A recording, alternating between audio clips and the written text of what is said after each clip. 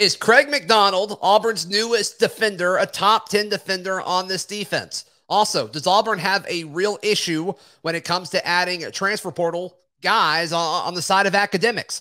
We talk about all this on today's Locked On Auburn. Well, Zach, I actually just finished crushing some chicken farm, and I am freaking ready to rock and roll. You are Locked On Auburn, your daily podcast on the Auburn Tigers. Part of the Locked On Podcast Network, your team every day. Yes, welcome on into Locked On Auburn, your daily Auburn Tigers podcast. I'm your host, Zac Blackerby, and thank you so much for making Locked On Auburn your first listen every single day. We're still talking about Craig McDonald. I think he's a stud. The transfer safety from Iowa State, and also some academic questions that could be impacting how Auburn approaches the transfer portal. It's a Tuesday, so we're joined by Auburn message board legend Charlie Five himself, the most handsome man on any message board. I want to get your thoughts on Craig McDonald before we jump into anything else, man. Number one, we've always talked about the second half of the portal and what type of players you're going to be able to add there. And I think you got one of the best players that you could possibly add in this late period. Comes from the Big 12. Iowa State. Matt Campbell's a great coach. That they throw the ball a lot. He's ranked really high on Pro Football Focus. Good size. And man, you just put Zach on somebody and he just makes it happen. Zach Etheridge just makes it happen. And I think this kid's going to be – I think he's probably going to play early and often and, hopefully be an impact early. I think so too. I mean, really this edition kind of goes against everything you and I have been saying the last few weeks. So like the type of guys that you're going to get over the next – I want to correct real quick. I've heard a coach call him dazzling. I don't think it's dazzling. I think it's dazzling. Which coach said that? Just a staffer. He's a guy on staff. They say dazzling. They call him Daz. That's his nickname. His short is they call him Daz. So I'm fine with it. I'm throw that out there. Just want to throw that out there. He has to be used to it at this point. For sure. He has to be. People call him Blackberry. I mean, come on. And other things. No, but I just no, I mean, I think people read it and they're like, surely it's dazzling. It's not dazzling. But no, I think it is dazzling. They call him Daz. That's what they call him. I think it's great. I think it's great. But I think most of us expected, and you and I kind of laid the groundwork for this as far as setting expectations for what Auburn was going to go out into the portal and bring back to Auburn, was it was going to be similar to Worsham, Daz Worsham. Guys that, okay, you can talk yourself into their upside, but not going to be an impact in 2022. And then they're like, no. We're going to go out and get guys that could potentially start. Go out and get a guy that's going to battle for starting reps, or at least really solid part of the rotation as far as reps are concerned with McDonald. Yes. And to me, I mean, you look at a guy that played 400-plus snaps in 2021 as a redshirt freshman. I'll take it. I will absolutely take that. And he showed traits. He shows physicality. Some folks were kind of commenting on YouTube, and shocker, folks are going to kind of diss these targets that Auburn adds. They beg for starting experience, and then they get it, and then they're upset. But it's like, well, he got nuked by Clemson in the bowl game or whatever. And it's like, okay, well, like, let's base it all on one game of a redshirt freshman. Let's just base the whole thing. People sometimes you can't make them happy. Let's let Zach Etheridge, one, bring him in, and two, coach him up. I think it's going to be okay. I think he's young. He's young, man. We got him for a while. I mean, this is like landing a 4-star safety, in my opinion. It's a guy. He may not be a starter right off the bat, but he's going to be definitely see the field. And like I already said, he's great size, 6'2", 190, 200. He could be that lurker that I've been waiting on. So looking forward to it. I mean, he could be the 5th safety / nickel, I think. When you look at, I mean, Donovan Kaufman's going to play one of those. Zion Puckett's going to be in that rotation. I think Marquise will be in that rotation. Bridges probably. I think he's earned it at this point. But like, he could be the guy after that. And if you're the 5th defensive back as far as safety / nickel, you're going to play. You're going to play. When you look at his total snaps that he had at Iowa State last year, and of course, this is not perfectly transitive, but he would have ranked, I believe, 13th in Auburn's defensive pecking order in regards to total plays, total snaps played. And he would have been right behind Bidarius Knighton. And it's like, okay, if you could give me something similar to Bidarius Knighton for multiple seasons in a system, we would all take that in a heartbeat. Easily take it for sure. Bidarius Knighton, like, we loved him towards the end of the year, but that was it. We just got one season out of it. We essentially just added the same thing, and we're going to have him for at least 2 to 3 more years. So I like to pick up. I'm not going to be there's number one, there's not a whole lot of negative you can find, but I'm not going to be ever going to be negative on the guys that we add at this point in time, because we know what we're getting. But we just found a possible starter on this side. So we've done nothing but lower the expectations on this show. And then you're going to get mad when we talk like positively about a guy that can come in and play in 2022 and be a role player. I mean, dude, even if he's on special teams, this dude is playing this year. You know what I mean? And it's just like, I don't care if it makes your kickoff coverage better, your punt coverage better. It doesn't matter. He's going to be on the field, and he will make some form of Auburn's football team better in whatever role he plays in 2022. And that's something you should be excited about. Don't come in and hate on that. That makes no sense. Makes no sense at all. Not at all. All right, so could McDonald be a top 10 player, defensive player on Auburn's roster? I think you can make the case for it with what he did in 2021 compared to what Auburn did in 2021 defensively. I want to explain my reasoning next right here on Locked On Auburn. But first, I want to tell you about Built Bar. All right, look, they've got these new things with Built Puffs, their birthday cake. Look, it was my kid's birthday over the weekend, and my wife bakes cakes for a living. And it's like, man, birthday cake is so good. But then these birthday cake puffs show up at my door from Built Bar, and I'm eating this, and it's like, this tastes just as good as the cake. And you look at it, and it's like, I don't know if you guys can see this, but 150 calories, just 9 grams of sugar, and 16 grams of protein. It's delicious. It is so, so good. And I encourage you to head over to built.com to check out these birthday cake puffs, as well as a ton of other different flavors that they have. Promo code LOCKED15 to get 15% off your order. Use promo code LOCKED15 for 15% off. That is at built.com. Charlie 5, I've been doing some stats of the day every day. And yesterday, the stat of the day was about McDonald. We're going to talk about McDonald for a few days here. But it was, okay, Pro Football Focus gave Craig McDonald an overall grade, defensive grade of 71.1 last year. Mm-hmm. If he were on Auburn's roster last season, he would have been tied for the 7th overall defensive rating with Zacoby McClain. Now, this is not a perfect version of a transitive property here, but it's still fun to talk about because it's May. So if he would have been on the roster and had the exact same performance, he would have been tied with Zacoby. So it would have been Roger McCreary at 89.9, Colby Wooden at 80.2, Derek Hall at 76.6, Smoke Monday at 75.6, Marquise Burks at 72.3, Eku Leota, absolute unit, 72.3, and then Zacoby McClain and Craig McDonald tied at 71.1. Am I overreacting when using this kind of list to say, I'm not saying, hey, this guy's going to be Zacoby McClain type good, but I'm just saying, like, this dude has a role on this team. I don't think you're overacting at all. I mean, all we can go by are, no, it's not perfect apples to apples comparison, but you got a guy that scored what he scored in a conference that throws the ball, I feel like, a lot more than the SEC does. We're catching up, but more exposure to bad grades, more exposure to failures, more exposure to getting beat in that grade, dropping significantly. I think it's definitely a positive to look at. You got a guy who, those are some pretty solid players that had really good years last year, and he had just as good of a year from a Pro Football Focus standpoint. That Smoke Monday is 75.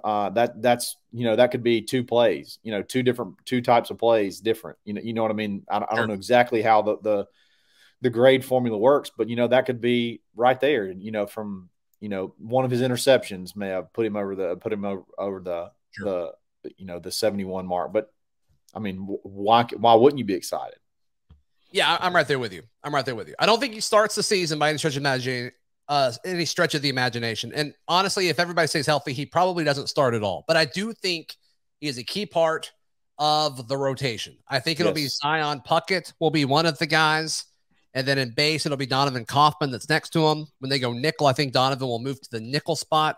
And that other safety job, yeah, I think is still wide open. I kind of like Caleb Bridges to win it at the moment.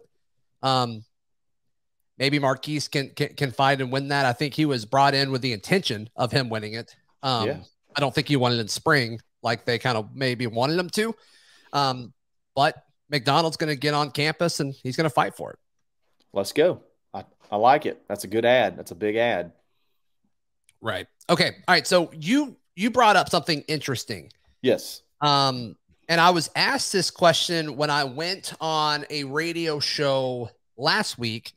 I didn't really have a good answer for him because I hadn't really heard this. Mm-hmm. I've heard a little bit more now. And when you brought up, hey, it'd be fun to talk about this, but the whole progress towards degree issue. And so I think the first time a lot of us were aware of this was during the transfer portal season last year with Auburn basketball.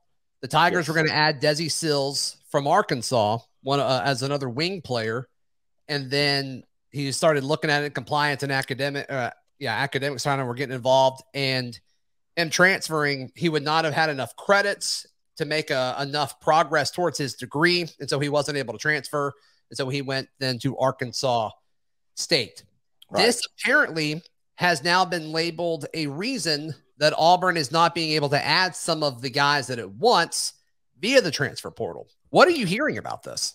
Yeah, so that's been the big story lately. The Pearsall wide receiver kid that was down between us and Florida for whatever reason. We had to drop him. He was our top wide receiver on the board. He went to Florida. Right. There was the defensive lineman, a former 4-star defensive lineman from Texas who was all but committed. I can't think of his name off the top of my head. Had to drop him. There's been several that we've just couldn't make it work, I guess. Couldn't make the paperwork work. A lot of electives and stuff like that wouldn't transfer. Kind of heard a rumor that there was a class that someone took that we were after called Seashell Identification. Check it out if you missed that. That was talked about on auburnlive.com, Jeffrey Lee, which is just insane to me. But basically these kids are coming in, which this kind of shocks me, sports management or just sports management, those type of degrees for whatever reason don't exist at Auburn. So my question is this an Auburn thing? Is this just bad luck? Like, how do we even attempt to fix it, or how much longer do you need to get it fixed? I feel like the Desi Sills thing should have been a red flag if that's who we wanted to add. Hey, we got some with all the online classes and things like that are available now. Like, how can we not make this happen? That's the conversation I want to have and see what you think about that. Yeah. And it's interesting. When I was at Auburn, I majored in communication, which is a total joke. Like, it is a total joke. Like, my degree is worthless, but that's fine. Whatever. So when you hear all these classes, like, I didn't take seashell identification, but I took some stuff that was like, why is this a college course type thing? Organic gardening. Yeah, right. Shout out Pop Quiz Man. There you go. So I don't fully know the dynamic and the relationship between, like, can Alan Green call a dean? I assume sports management will be in the College of Business. That's just a guess. I don't know that. But like, can Alan Green call the dean of the business school and say, hey, this is killing us. We need to find the funding to add a sports management degree, which is weird that any SEC school doesn't have that. I think we all can agree on that, especially with, with NIL now. I think it's even more relevant than ever. Yeah. In the transfer portal too. Yeah. Yeah. Especially when other kids are enrolling in that somewhere else, and then they want to come to Auburn and it's not here. Because Desi Sills, if I remember correctly, was sports management. I think so. I think so. Which I walked away from the Desi Sills situation last year. Like, okay, how did it get to that point? Like, nobody checked that before he committed and we did all the social promotion and all that. Like nobody checked that. It wasn't, oh, we need to fix that. That's just not what I walked away from that feeling. It was more of a, why did that happen versus, okay, we need to make sure that doesn't happen again. But if that's happening over and over and over again and they're checking for it, like if that's supposedly an issue, you got to find a way to fix it. Without a doubt. Without a doubt. And to me, this sort of screams Jabba, just Auburn being Auburn, not offering things that some of our competitors could offer. You asked, should Allen Green be able to talk to the deans and do whatever they got to do? Absolutely. Absolutely. And Brian Harsin should be crawling Allen Green every single day trying to figure out how to solve that. You think this happens at Alabama? You think this happens at Georgia? I know I've seen arguments the enrollment's bigger, so that allots them more opportunities. They try. I mean, Stephen Leith wanted to like up the enrollment like crazy, and it kind of put Auburn, the city, in a hole because they're like, okay, hold on, you can't just increase enrollment that much, and so they're like, we gotta make sure more housing developments are being built, and so like I don't know. I don't know exactly if enrollment's part of it or not. You could hire one person to do research on every transfer and find the most degrees, the most degrees that these guys are pursuing. Like super easy. Like you could find the most popular sports degrees across the country. Very simple, very easy. Right off the bat, we know sports management. Hello, that one needs to be added. You could do a quick. Take you a week to call and do the research, and then boom, between online, between whatever we have to do to make it happen. Auburn has never had that mindset that we just got to make it happen. Like you got to make it happen. If this is truly a thing, if this is truly what's keeping us from signing players that we need that want to come to Auburn because of this transfer thing, and we almost, I know DJ James struggled. With some of the stuff because I believe Oregon has some weird classes where it's like pass fail. That's it. There's no like, and then Auburn's scale is you got to have a C or above to continue. So like there was a lot of question, and he's having to take a lot of classes now, looking good. Like he should be fine, but he's having to take a lot of classes to, hopefully be able to play in the fall. And I talked about this, weeks ago, but yeah, you got to make it happen. Come on, guys. Come on. 1 week of Google searching, we can figure this out. Like, and do an online course or something to get these guys credits transferred over and going towards the degree that they want. Now, like it can't just be something just outlandish, but like sports management does not seem that outlandish. I mean, that's like what you do to become a coach or an agent. Things like that. That's the kind of stuff that goes for. To me, it's just more Auburn being Auburn type stuff, and it's very frustrating, especially when it seems like Harsin and the team and guys like Zach Etheridge is already a killer, but like they're really being aggressive on the trail, and like this upcoming season for Harsin is so incredibly important. Like, can't be another 6-6 or 4-8 or 5-7. Like that can't happen because then the wheels could possibly really fall off. So, well, I want to add one more thing to that in just a moment, Charlie 5, because I don't think this is just about Brian Harsin, but give us 1 second. Today's show brought to you by BetOnline. BetOnline, of course, our partners here throughout the entire network, the entire Locked On Podcast Network. BetOnline is the #1 source for all of your betting needs and sports info. Charlie 5 and I did a full betting show last Thursday. It was a ton of fun. Be sure to check that out if you missed it. But you can find all the latest odds, news, sports, and developments, including the NBA playoffs, which is coming to a head, as well as Major League Baseball, even fights if UFC is your thing. And then, of course, even NFL and college football futures right around the corner. So check it all out at BetOnline, where the game starts. Charlie 5, I mean, obviously Brian Harsin cares. Right. Obviously, Brian Harsin cares about this because he understands and we don't know what that number is, and it's a variable, but probably north of 7 and 5 at the worst is kind of what a lot of people are probably expecting. I think if you win the right 6, he probably stays, but whatever. That's a conversation we can have later. But this isn't just a Brian Harsin thing. Like this is an Auburn thing.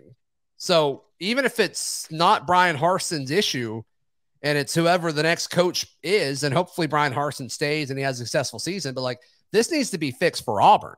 Yeah. And this is going to be a thing for Bruce Pearl. I mean, we already saw it with Desi Sills. This is going to be a thing for Butch Thompson and Auburn baseball. And obviously, you know, with all of the women's sports as well, with softball, women's basketball. I mean, Coach Johnny Harris is trying to build up a program there via the portal. So with any, it benefits everybody. No question about it. And so I don't know if Coach Harsin's talking to the other coaches or not about all of this, but you got to think that he's not alone in this battle. You just can't this can't just be okay though. This can't just be oh, well, we'll get the next one like that. Nah, I mean, there's a chance we lost our number one receiver because of this. Very, very possible. Very, very possible. Or, you know, a guy who could possibly be an impact on the defensive line, like at positions of need. And who knows if in the pre-portal, like, I mean, maybe there was some guys we missed out on in the pre-portal, and it's all coming to a head now because we're sort of, you know, we got to make something happen, and we're having so much trouble making it happen. Some of that's on us. But most of it is just, I just don't understand why Auburn people can't pull in the same direction. And it's never been a thing in my life. And I don't know that we'll ever see it, but you don't see this happen. You will not see this happen at our rivals who are doing what they have to do to make it work. And we're seemingly doing what we got to do to not get in trouble or whatever. It's just at the detriment of, you know, the success of some of our teams. So it's frustrating. Where has this storyline come from? Is this just message board stuff? Has somebody on staff said this? Where did this kind of come from?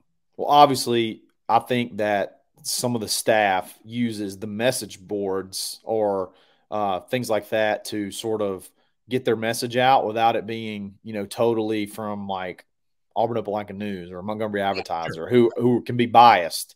Or sometimes this is just strictly, I guess, or not. I'm sorry, maybe a little bit more, not quite as biased as what a message board would be. So you can kind of spin it in a positive direction. But that's where it sort of first came out, and I've seen, you know, conversations all over the place talking about it. Interesting. Yeah, I mean, I was when I went on the Max Roundtable up in Montgomery, and they asked me about it. I'm like, I'm not sure. I'm not well versed on this because did they say anything in particular, like how they felt about it? No, they just kind of asked me, had I heard anything? And at that point, I hadn't. Then I looked into it, and it's like, oh, okay. You know, I saw it on the message board. I didn't realize if that was coming from somewhere else or not. But it sounds like that's where it is. The thing is, a lot of times we've seen that narratives try to get spun through one way or the other through the message boards. So like it's like a PR kind of thing. Like if something bad happens, you see stuff kind of leak to the message boards and then be posted to sort of explain it or whatever. We've seen that sort of trend. Sure. And so this sort of started off as that kind of feel, like this is how we're going to spin it spin it to explain why we've struggled so much adding people through the portal. But that's pretty ballsy move if it's a total spin job, because there's kids like Ricky Pearsall, or I think that's his name, who's going to go to Florida over Auburn, when it's kind of like we didn't want him anyway, or not, we didn't want him, or he would have chose us, but we couldn't have him, sort of thing. And he could easily refute that. Like he could easily say, nah, I wanted to go to Florida the whole time and I shut him down. Like, but there's been none of that that's come out, because talking about that kind of stuff, I feel like is sensitive information. So kids could sort of be they're very sensitive to that. So I think it's legit. I think if we have a legit problem, it is hampering us, but you got to rally. We got to rally everybody together, and we got to get something fixed. And I feel like it could be fixed super easy, super fast, and move on and try to go start adding players. Yeah, I really do wonder if it's as easy as just adding a major. But then, like, how much goes into that? Where does that funding come from? I mean, that school's got plenty of money. Surely you can afford a new curriculum for another major. But sure. Or you drop some that you don't need and add these or whatever. I mean, but like I said, with the online stuff now, it should not be hard at all. Like, you can't do everything online, but you can do a lot of it. You can do a lot of it online to sort of buy time to get yourself to where you need to be. Like, that's just, I just don't get it. We don't see it anywhere else. Don't see it anywhere else. Yeah. I mean, is there any chance of, okay, we're in Auburn, like we're, fully surrounded by like Auburn hearsay and chatter and rumor and talk and news, and we're more aware of what's happening at Auburn versus other places? Or do you firmly believe it's happening less outside of here?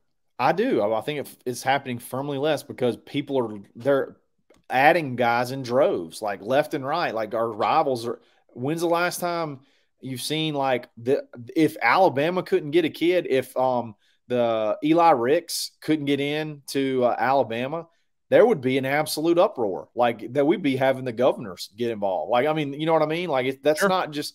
But they just seemingly continue to add who they got to add, and there's no hiccups. If something would have happened, I mean, I'm just saying the local and state news, that would just be top of the story, top headline.